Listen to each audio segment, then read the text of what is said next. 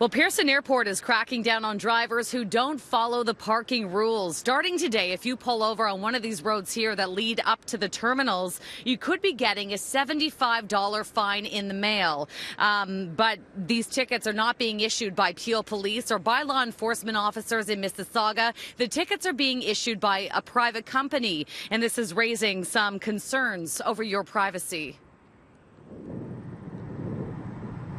As of today, the company Indigo Park will be roaming the airport grounds, taking pictures of cars that are parked in no parking zones. The information will then be sent to the Ministry of Transportation, and for a fee, your name and address will be released to the company. Former City Councillor Howard Moscow, who was the driving force behind banning these private tickets in the city of Toronto, says there are many issues with what's going on here in Mississauga.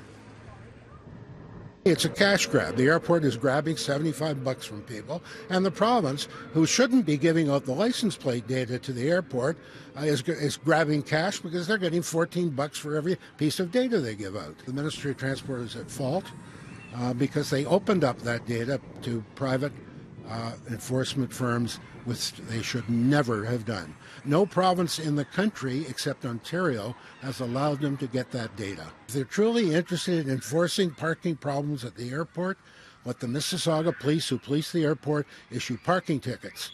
And then people would have a right to go to court and dispute them. Tear them up and phone their provincial member of parliament and ask them why the province is giving out their name and address to a private collection agency. Now, if you do get dinged at the airport here, the $75 fine will arrive in your mailbox. If you don't pay that fine, it won't affect your driving record or plate renewal like a municipal parking ticket would, but it could be sent to collections, and you don't have an option to fight it. When you get a real parking ticket, a municipal issued parking ticket, you have the option to challenge it in court, and you can dispute it. So people who get these fines have no option to challenge or dispute the fine. People who get the fines and who feel that they may want to dispute it can call Indigo Parking. But you can't properly challenge it in a court like you could a parking ticket. It's not the same as a parking ticket, and again, this is why we've decided to call it a mobile payment notice, to avoid confusing drivers, and we obviously don't want them to think that they're getting a municipal parking ticket when that's not the case.